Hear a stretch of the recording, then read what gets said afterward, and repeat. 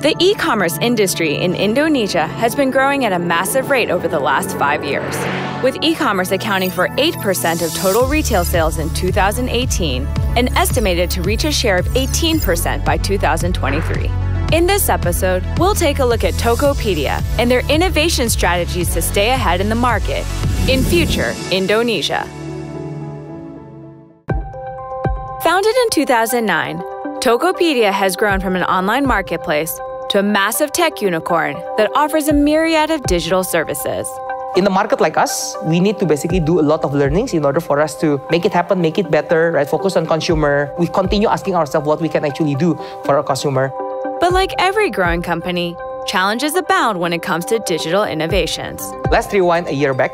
At that time, Tokopedia was about to celebrate the 9-year anniversary. We introduced into the market of bringing television and combining it into the digital landscape during the largest festival in Indonesia called Ramadan Extra. No technology company has ever done the scale of what we done before. We actually prepared a lot for that. However, the traffic that actually comes in during that event turned out to be way above our expectation. Imagine you organize a party for like 100 people and then you have like 200, 300 people show up. Even if they have a good time, you know that you would have done better. After that, the whole technology team basically held back together and asked ourselves how we can actually do this again in the next year of Ramadan Extra, which also happened closer to our 10-year anniversary a decade. We worked very closely with Alibaba Cloud to ensure that we had like very rapid response times to any infrastructure capacity related issues that we had.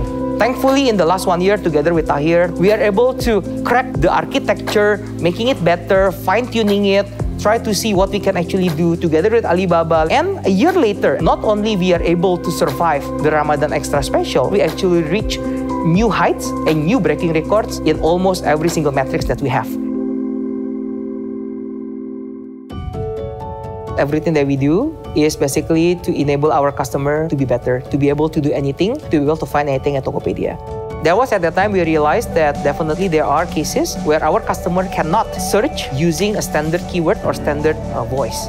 Let's say I see you somewhere on the street and I like your t-shirt and I was like, okay, I want one like that, right? And how do I search for that? So for those kind of use cases, having image recognition and image-based search and those kind of capabilities are really, really helpful in driving new sort of behaviors and consumption patterns for our customers. So that was an innovation that we did with Alibaba Cloud and it was really helpful.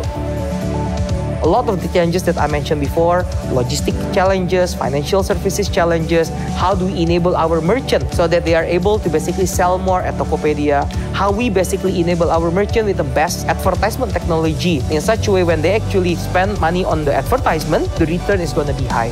There are a lot of opportunities that we can do, and I feel that the primary strength is not the what, but I think the how. I think to me, because of that partnership, that allows us to do above and beyond together with Alibaba Cloud. By leveraging Alibaba Cloud's innovative solutions, Tokopedia continues to stay on top of its competition in an ever-changing market.